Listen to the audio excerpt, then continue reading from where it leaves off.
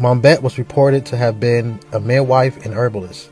Many African-American women were highly valued for their knowledge in both fields. From a cultural standpoint, these women also, more than likely, had held the title of hoodoo or voodoo priestess. During her period of enslavement to them, she married and had a child, Betsy. In 1780, Miss Ashley struck at Bessie with a heated shovel, but Bet shielded her daughter, receiving a deep wound on her arm in the process.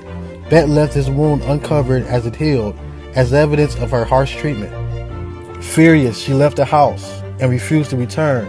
When Cornelia Ashley appealed to the law for her return, she called on Theodore Sedgwick, a lawyer from Stockbridge who had anti-slavery sentiment, and asked for his help to sue for her freedom. Freedom suits were lawsuits in the 13 colonies and the United States filed by enslaved people against slaveholders to assert claims to freedom, often based on descent from a free maternal ancestor or time held as a resident in a free state or territory.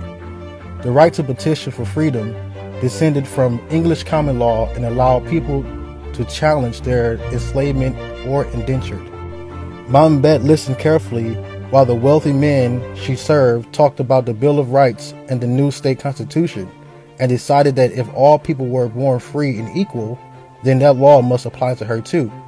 Sedgwick agreed to take the case, which was joined by another Ashley slave, a man called Braun.